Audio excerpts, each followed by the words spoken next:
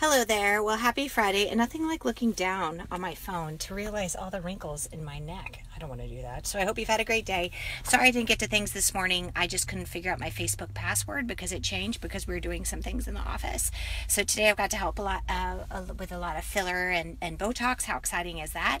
So what I wanted to talk about the vagina, since it is Friday and it is sex day, is last week we talked about Mr. Peanut and how this is the uterus and this is the vagina. And then how funny it is that the beautiful Vonda in the office said that she had heard that a beautiful patient one day said that she had vines in her vagina that needed to be taken out, and really what she was referring to is a pessary. So that brought to mind that we could have Mr.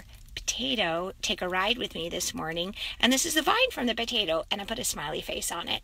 Okay, why the heck would someone have a potato in their vagina? Because they're trying to hold their uterus in there. And if you leave a potato in a moist environment, then what happens is it starts sprouting vines.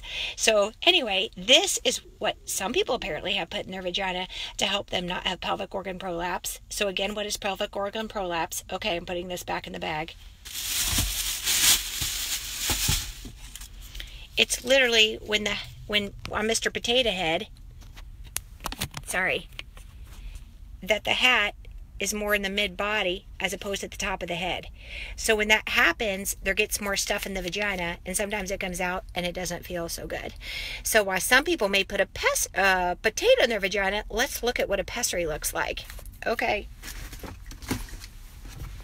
Sorry, I'm getting nothing like having all these things in your car. I wonder if people pull over and they're like, why does she have a pessary kit in the front of her car? Okay, so this, my friends, is a pessary kit. Let me show you.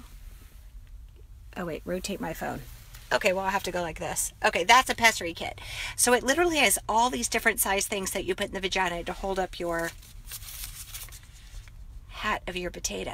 So while some people of your peanut. So while some people may put potatoes with vines in their vagina, these things are what pessaries are. So what you do is a lot of times if your uterus is falling down, you put this up in the vagina and it keep the uterus in. So there's this, which is called a cube.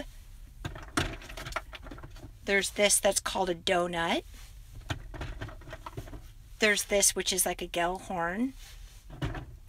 And then there's these dish type things with and without support. So they kind of look like diaphragms, but on kind of like super diaphragms. So anyway, that is a brief take on the vagina, pelvic organ prolapse, and pessaries. And so while some people may use peanuts, I just thought it would, not peanuts, that was crazy, potatoes with vines, I thought it was great for you to see what a pessary really looked like. I hope you've had a great day and have a great weekend. Okay, bye.